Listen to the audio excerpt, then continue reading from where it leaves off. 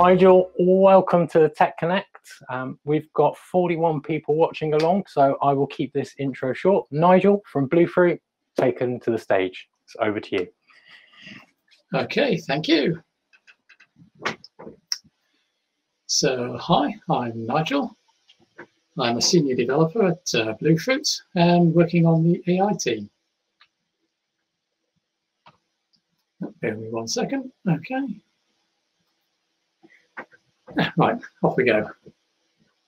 So at Bluefruit, we do provide a variety of software services, but basically our core ethos centers around producing high quality embedded solutions.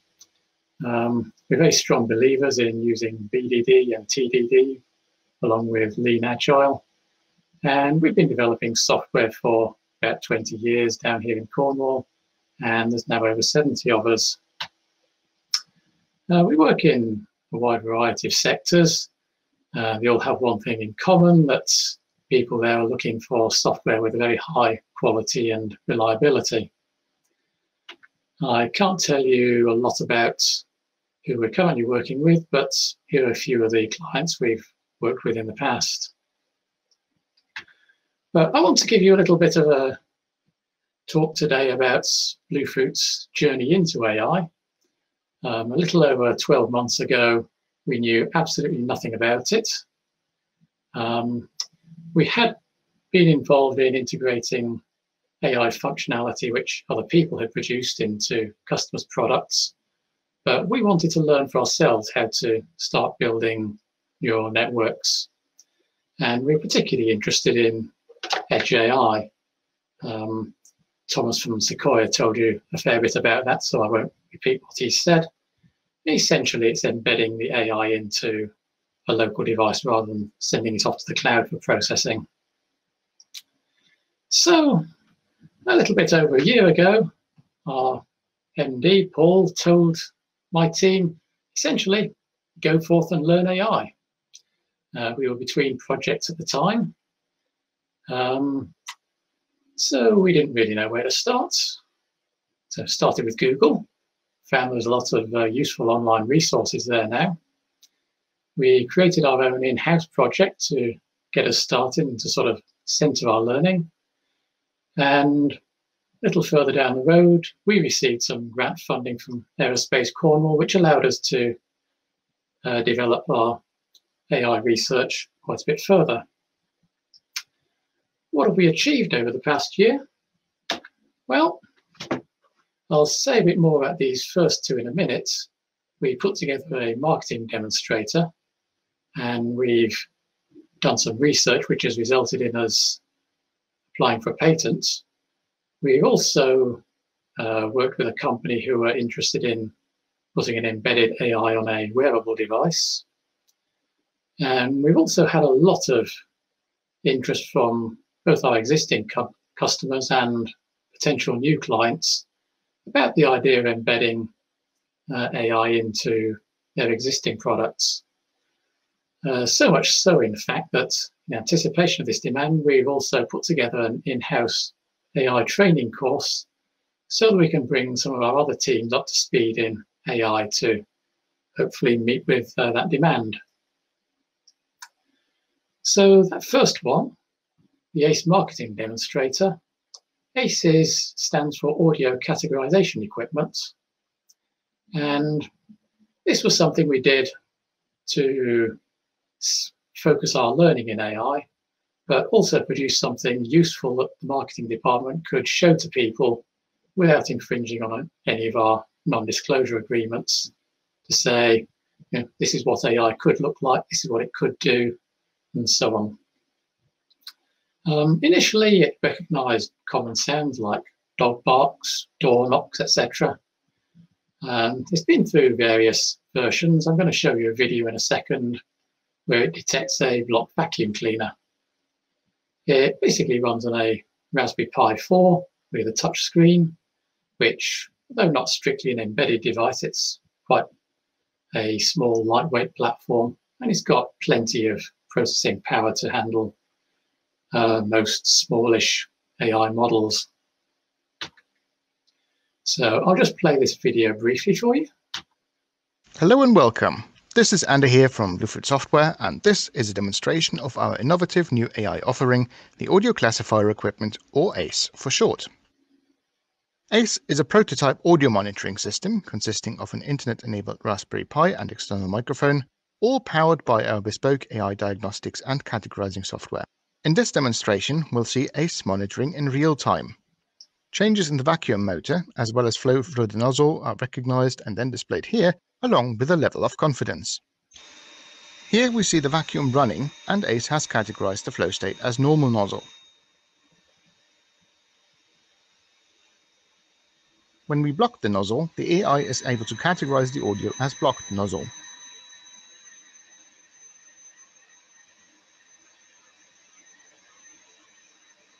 As we unblock the nozzle, the categorization returns to normal nozzle, all in real time. ACE records the audio input from the mic as a rolling 5-second waveform. This waveform is then converted into a visual image of the audio called a spectrogram, which the AI can analyze more efficiently. In the spectrogram, the x-axis is time, the y-axis frequency, and brightness is volume. Every second, ACE feeds the spectrogram into a neural net, which consists of thousands of mathematical filters and analyzes the data. The result of this analysis is a probability rating against known trained categories. ACE is easy to train. Audio is captured with the target device in different states and then manually categorized. The more samples of a given state, the better the accuracy of the AI. So, to recap on Bluefruit. Okay, I'll end that there. The second thing which I was going to talk about is this idea of sensorless measurements. We had a device which was being driven by a brushless DC motor. And the thing about BLDC motors is they actually need an awful lot of data in order to just make them go round.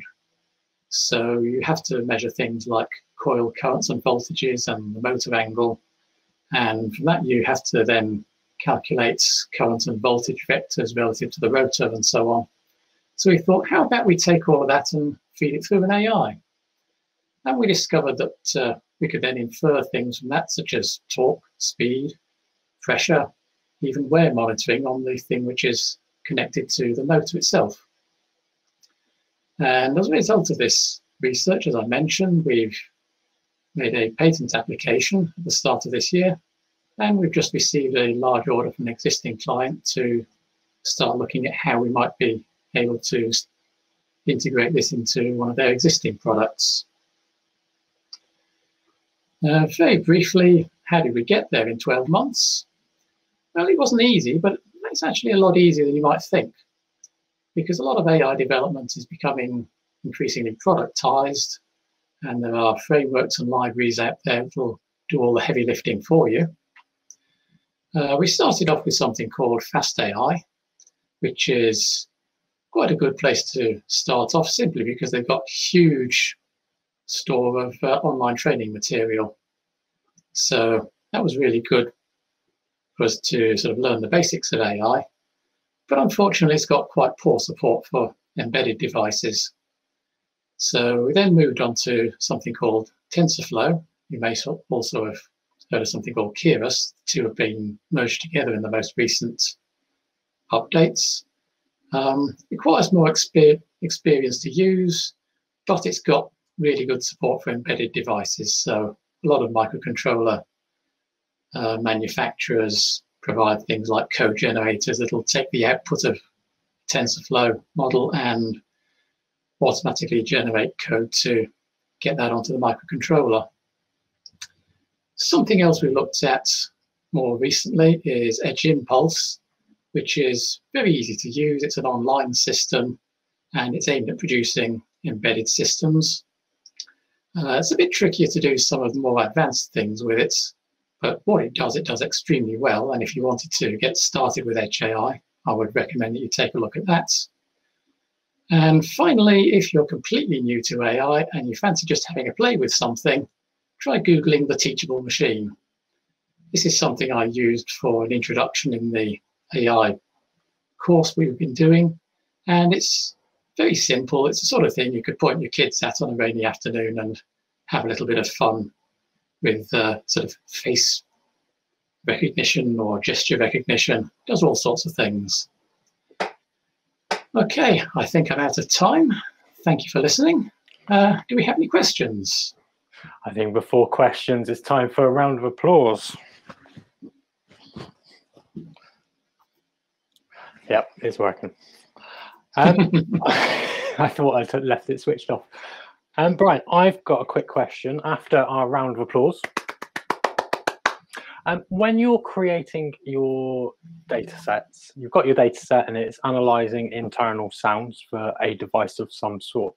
Do you have any procedures or code in place that prevents external sounds being picked up as internal sounds? Or is that so easy to distinguish between them that you don't need to? We haven't got any specific filtering, but what we do is we often add background sounds to the AI training and say, this is a please ignore it category or a background sound category. We would also put in things like silence category so that it recognizes background hum from the microphone. So it can then distinguish sounds distinct from the background sound a lot more easily. Okay, so it's part of the teaching the algorithm what sounds are relevant rather than active filtering at the time. Okay, and I guess that's the benefit of using AI, is that you can, or machine learning, so that you can do that. I've got a question, and this is a personal question because it's something I've wanted to do for ages. I've got a flock of rooks and a flock of jackdaws that come to my house. Now, I know you can teach rooks to talk.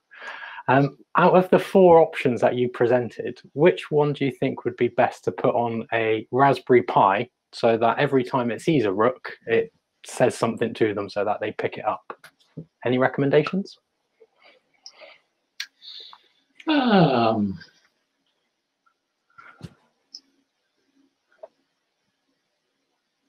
any of them would do. Probably the place to start would be the teachable machine, just to have a little play around and get the hang of getting some data into a system and getting it to recognize things.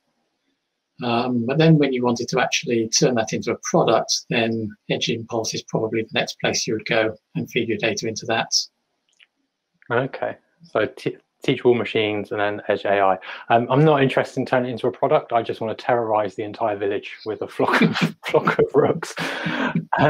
We're fast approaching the end of the time, so I'll take this opportunity to say thank you, Nigel, for that excellent talk. It was a very interesting breakdown of quite an interesting product. I remember seeing the YouTube video when it first came out.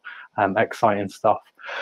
For anybody watching along, all 39 of you, this will be the last you see of me. I will be handing you back over to Nikki and James for the final session, when you will get to find out about that 10K fund, up to 10K fund, for using the data centers down at Goonhilly, as well as some other few things. Nigel, lastly and finally, a huge thank you for joining us. And once again, a little round of applause from me and everybody watching along at home. Thanks, Tony. And to everyone watching along, I'll see you in the next session.